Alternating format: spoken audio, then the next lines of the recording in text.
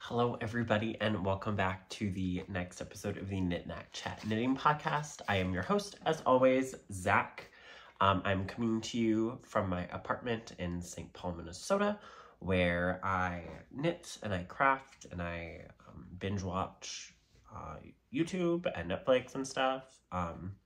This is my little corner of the internet where I showcase the stuff that I've been knitting. I recently have been starting to pull a single card of tarot to give you some little influence and like pursue some stuff for your next month. I usually record about once a month. I know it's about just the beginning of June. Happy Pride Month, everybody.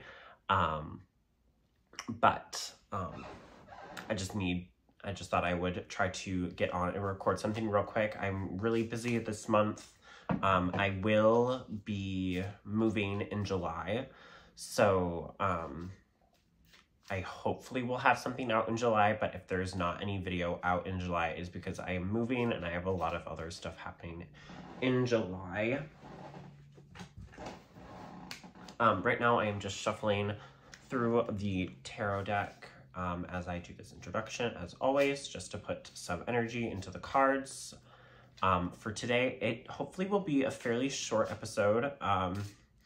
Last month, I got a lot of knitting done. I did an on and off, so a cast on in the middle of the month and a cast off in the middle of the month without showing you guys. So you guys will see that. Then it was also Shepherd's Harvest, so I really hope you guys enjoyed my little vlog that I posted with my friends Lucy and Toby. If you haven't watched it yet, feel free to go watch it. It'll be linked. It's on my page, so just find it. It's the second video. It's the first video after this one that's uploaded, so go ahead and check it out. See all the sheepies and all the stuff that I bought at Shepherd's Harvest. What else? I also right now am running the Socks and Stocks knit along. This is the third or fourth annual knit along of the Socks and Stocks Cal. It is going through August 1st. It is basically just to knit a pair of socks that you can showcase within some Birkenstocks or some like cute clear boots or whatever. That is being run exclusively on Instagram using the hashtag SocksandStocksCal2024. Feel free to also tag me in the post so that I make sure to see it. I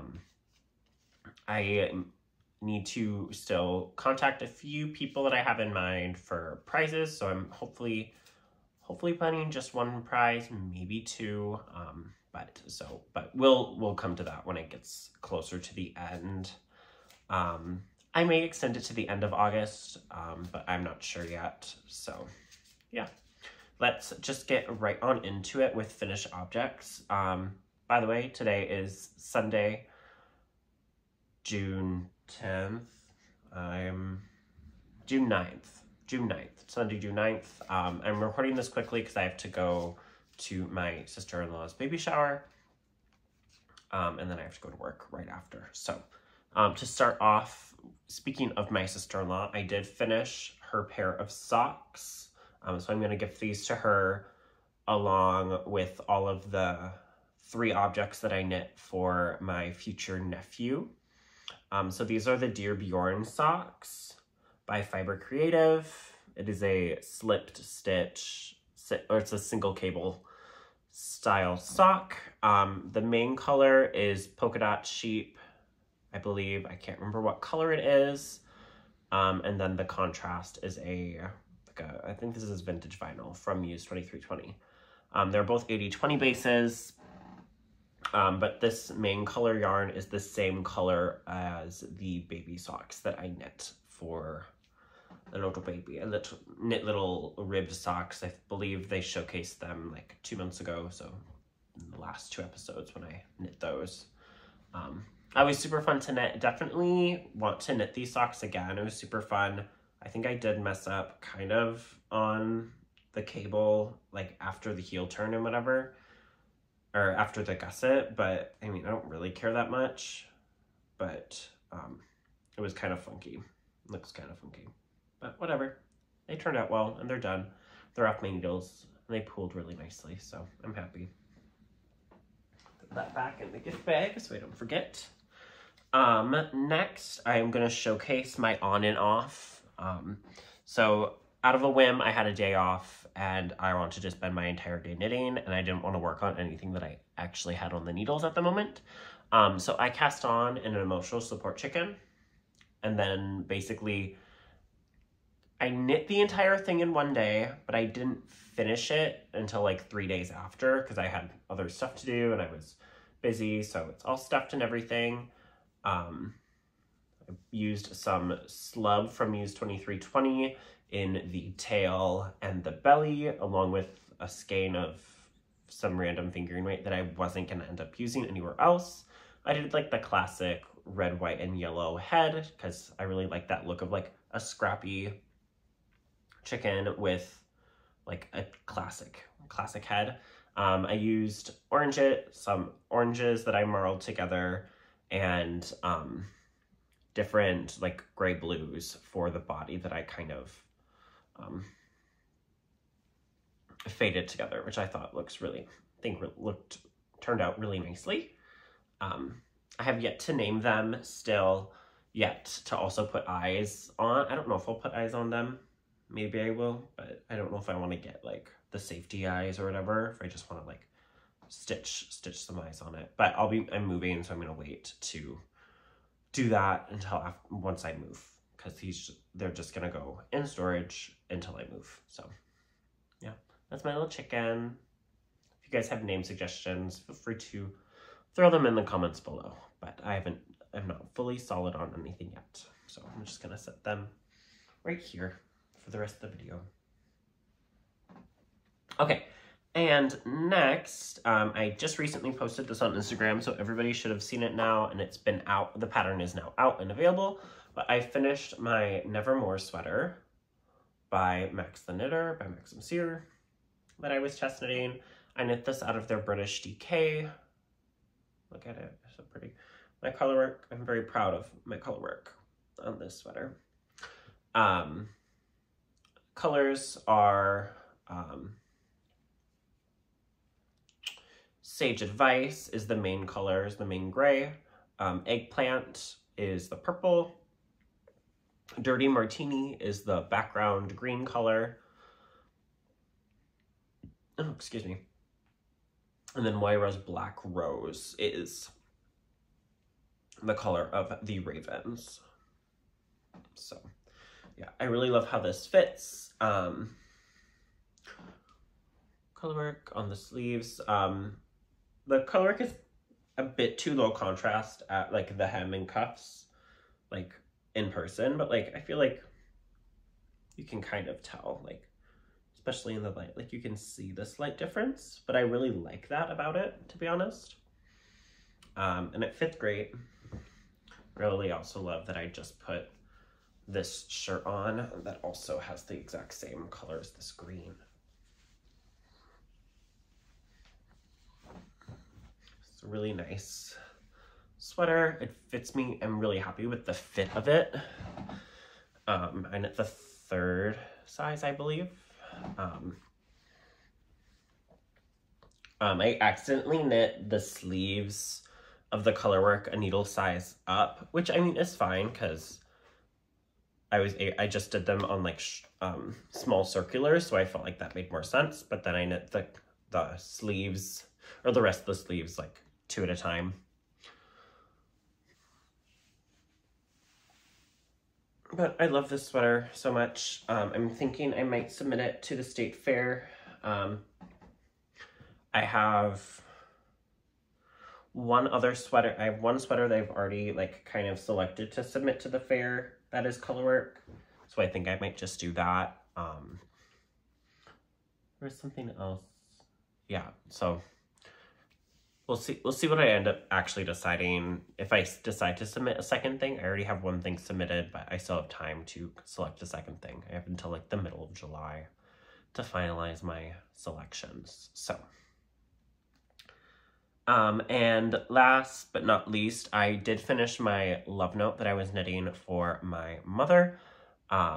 you will see that in the vlog. You'll see that finished object in the vlog that I posted, but I thought I would just also mention it. I'm not going to do any editing with this video, so you're not going to get a picture of it. I'm sorry, but feel free to check out my Instagram. I believe I posted it on my knitting Instagram, and see it there. Otherwise, it is in the vlog video. I'm 80% sure. Okay. And right now, that's it for finished objects. And I have technically 2 works in progress that I'm currently working on. I've decided to put my Neon's Cozy Classic Raglan on hold, just until it gets a little bit cooler, because I mean, I just have the body left to do, so I guess I could probably, if I'm in a situation where I'm just going to be like sitting in air conditioning for forever, I will probably bring that and knit on that. I don't have that much knitting left to do with it, but I don't want it to be a main or focus, so I'm putting it in hibernation just for a little bit, and I'm not upset with it at all. I've knit the sweater 4 times, so. My first finished work in progress that I have is a new pair of socks. I asked on Instagram what kind of socks I should start for Pride. I have a few Pride themed sock yarns, but this is the one that was voted on. This is the High Five on the Mockingbird, or no, the Starling base by Muse 2320, which is a sparkle stellina base. She doesn't actually carry the stellina base anymore. She uses a gold stellina. So this is really old. I believe this is from 2022, maybe 2021. But it was a mistake dye that she just gave me because there was a lot more like black and stuff in it than she wanted. So she wasn't happy to sell it, so she let me have it. So I'm knitting the Scatterby socks by Amy Stringer. So it's a simple like slip stitch. The yarn is held in front when I slip the stitches, and I didn't realize that when I started it, but luckily I was not too far along to be able to just restart it. Yeah, I'm slowly and surely gonna just crank these socks out. I'm probably hopefully gonna cast on another sock. Maybe I'll for sure hopefully have these done by the end of the month, and then I can cast on another sock for July. But again, I am very busy this month and next month, so we shall see what kind of knitting I get done. I have this in my, this is really scary, boo, jump scare. I have this sitting in my cow bag that I bought from Darn It Anyway last year, 2 years ago, when I bought my pig set, my flying pig set that you guys saw with my little piggies. Those are in that bag. And then technically this is a finished object, but I put it back on the needles, so in a way it's also a work in progress. I had finished my test knit for the Partition Tank, which is a new tank top, lace tank top by James N. Watts. But then as I tried it on, I was like, this is a little bit too short, like too short for how I want it. I want it just to be a little bit longer. So I cast it off, I did the hems, and then I submitted my form or whatever, and then I put it back on the needles.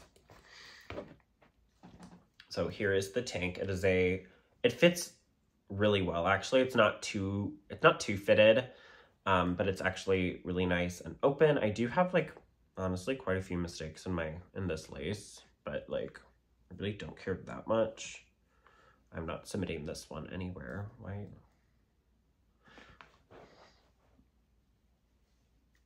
There we go.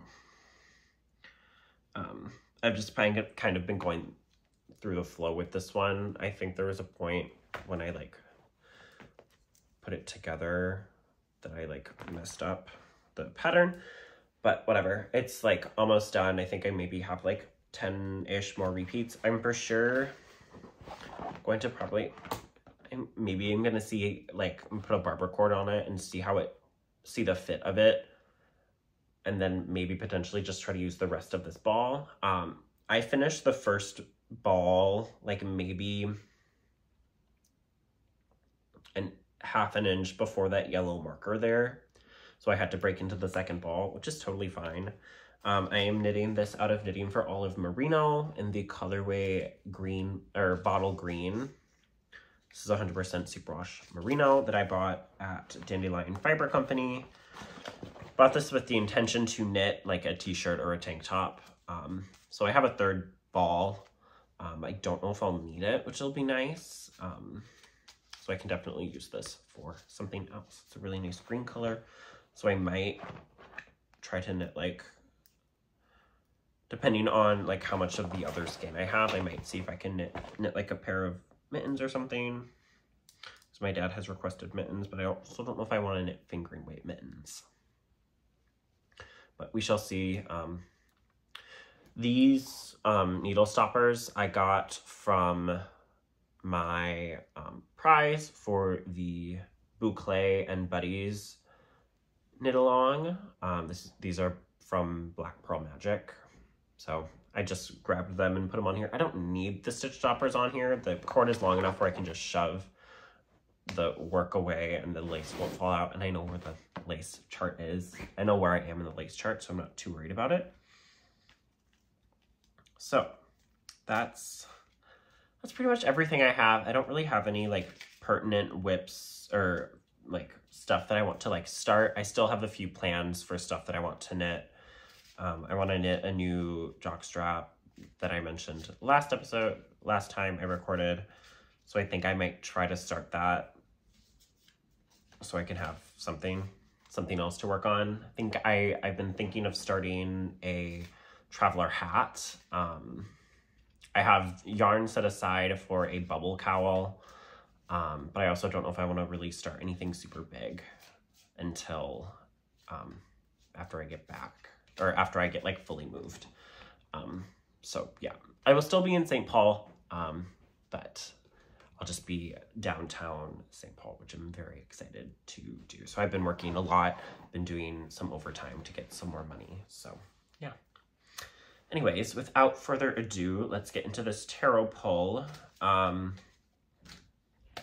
Today is the 9th, and so I am going, and it's Pride Month, so I am going to pull the 15th card because that is the numbers together. So 1, 2, 3, 4, 5, 6, 7, 8, 9, 10, 11, 12, 13, 14, and 15 is the cable.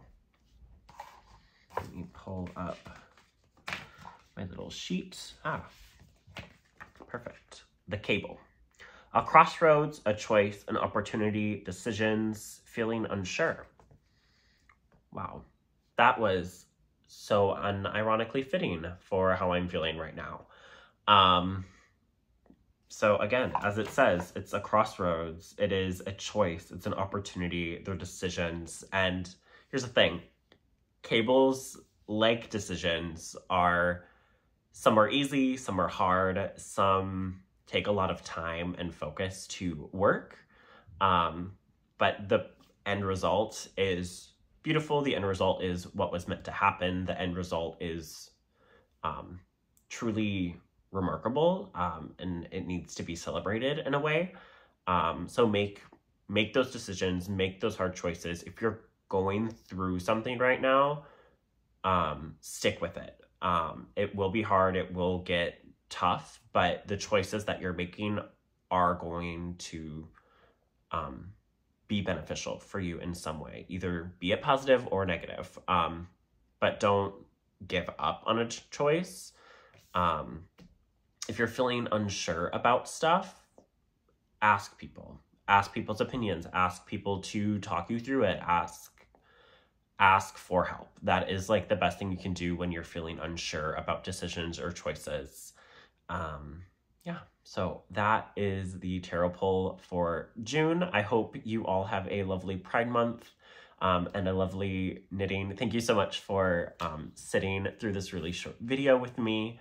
I hope you all have a great rest of your day, and I am going to get ready for the rest of mine. So bye, everybody.